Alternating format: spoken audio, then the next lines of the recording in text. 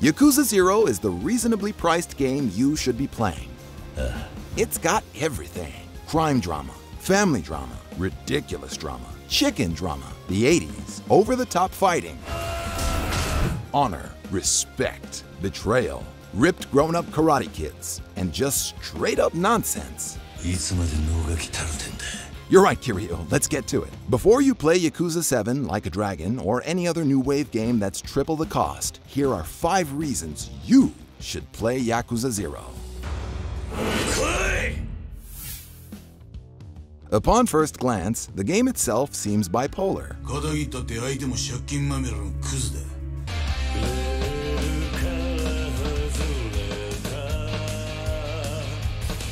On the surface, it seems to change from one style to another without rhyme or reason. But then, after some meditation, it occurred to us. The game is not a neo-noir crime drama, but an old-school red light district burlesque show. It builds tension, the way that exotic dancers do. And when that tension gets too high, it needs to be released. That's where the comedian comes in. Or in this case, the chicken. The laughter is the opening up of the pressure valve, unburdening us of the agitation the drama causes us. We get a little of this, and then a little of that. And then some of this.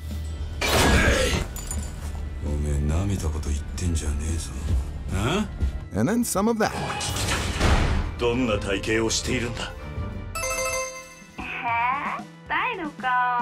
Then this.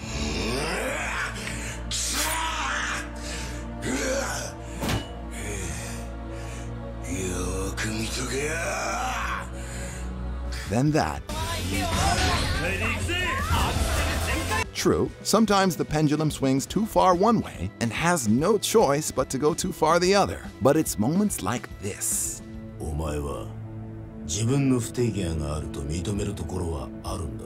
That make moments like this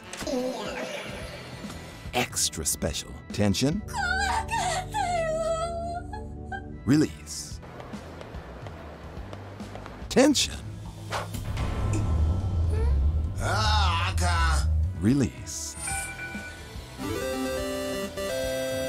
It's a work hard, play hard system which kind of mirrors Japanese culture. Yes, sometimes the shifts in tone remind us of scenes from the relatively unknown 1999 horror movie Christina's House.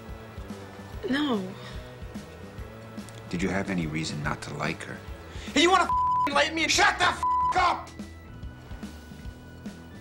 That's the fun. It makes us unsure of how to feel or what to make of Yakuza 0. Is it insanity? Is it a deathly serious family drama? Is it a karaoke game? A dance simulator? Is it a boring fishing game? A video game, like a person, doesn't have to be just one thing. There's no reason Kiryu can't be an honorable criminal and a professional slot car racer. We like the possibility that anyone can be anything, and that anything can be anything. That's freedom, baby, and that's Yakuza 0.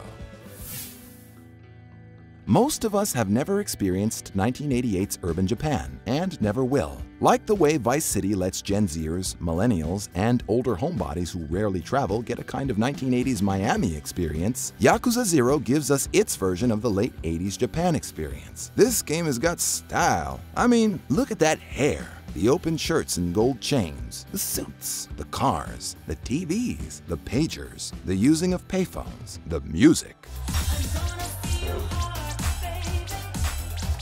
Smoking, and on top of that, indoor smoking, and lots of it. The nightclub scene and the arcades. Okay, I don't know what that is, but the point is, it's fun to bring back the past and pretend it's the now. It's like living another life, and puts us in touch and in time with an era we'd like to have known. And who doesn't want to live another life or two before we have to take the forever dirt nap? Fighting games have come a long way since 1984's Urban Champion. This one has got many different fighting styles you can choose from, depending on your personality and the enemy you're going up against. It's got button prompts that lead to devastating counters, an addictive but reasonable upgrade system, and new moves at every chapter so you can unleash your dragon in a variety of ways. This is no one-trick pony beat-em-up, as button mashing will send you straight to the morgue.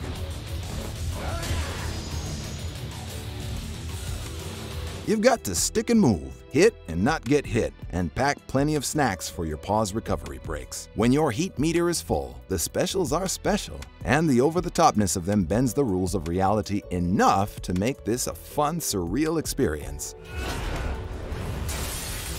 And there's nothing more satisfying than bursting in on 5 Yakuzas in the men's room to give them the business. You've got to beat the living money out of people to get ahead in the game and buy all the skills and meals you need, and a lot of junk you don't. And luckily for you, 1988's Japan is like the state of Washington in that mutual combat is perfectly legal. So no coppers will arrest you for going fisticuffs in the streets. As a matter of fact, there doesn't seem to be law enforcement anywhere in this game. There's just this officer that wants to be your friend for some reason. Overall, the fighting isn't overdone in this game, although it is the cornerstone of its action. To decompress after a brawl, you have the bowling alleys and the poker tables waiting. And there's also ample opportunity to get to know your Japanese whiskey.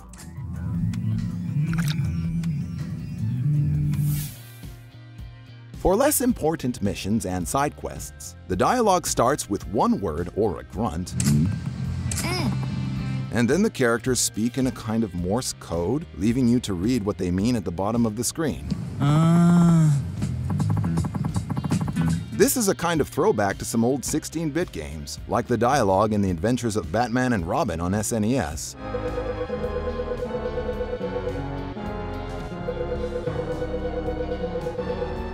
Then for the medium drama, they speak normally, where their lips move and they audibly say words to each other.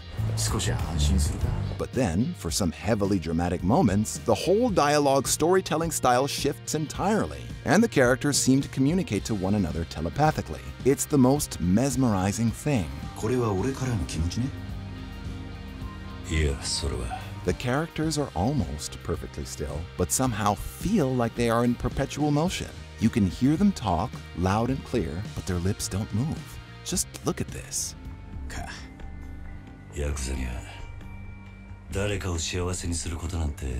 Isn't this trippy? And then it goes back to regular back and forth dialogue. And then it goes back to grunty Morse code. The strength of the dialogue in this game is that although it's in Japanese, visually, we understand what each character is communicating moment to moment. We also get who they are and their intentions thanks to some stellar voice acting.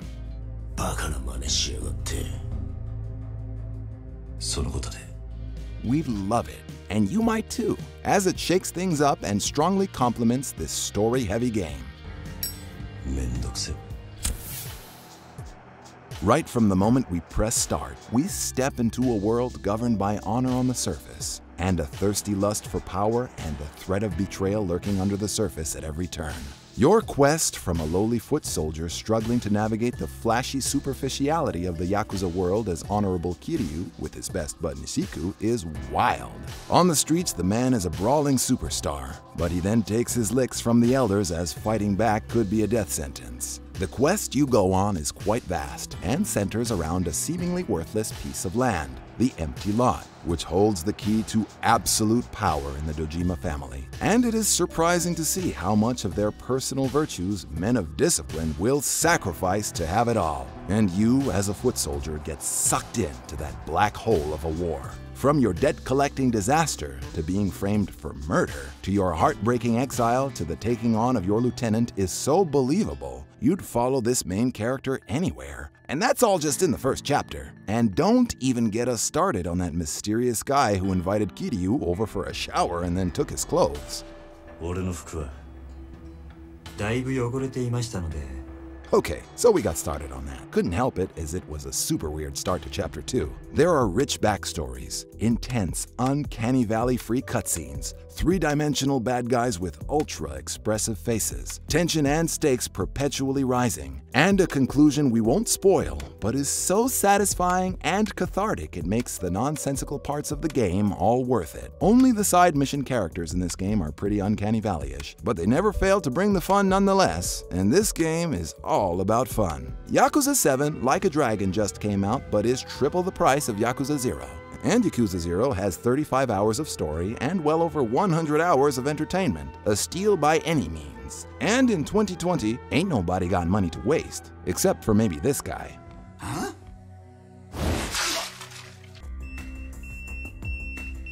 Uh-oh, my pager is ringing. That means the video is over the 10-minute mark. Gotta call the boss. Arigato, my friends. 桐生だ。そっちで誰か俺のポケベル鳴らしたか？ Have you played any of the Yakuza games? Are you looking forward to 7? Did we convince you that this game is worth your time? Any oddball games you recommend for us? Let us know in the comments down below. And like and subscribe for more from the gamer. Sayonara!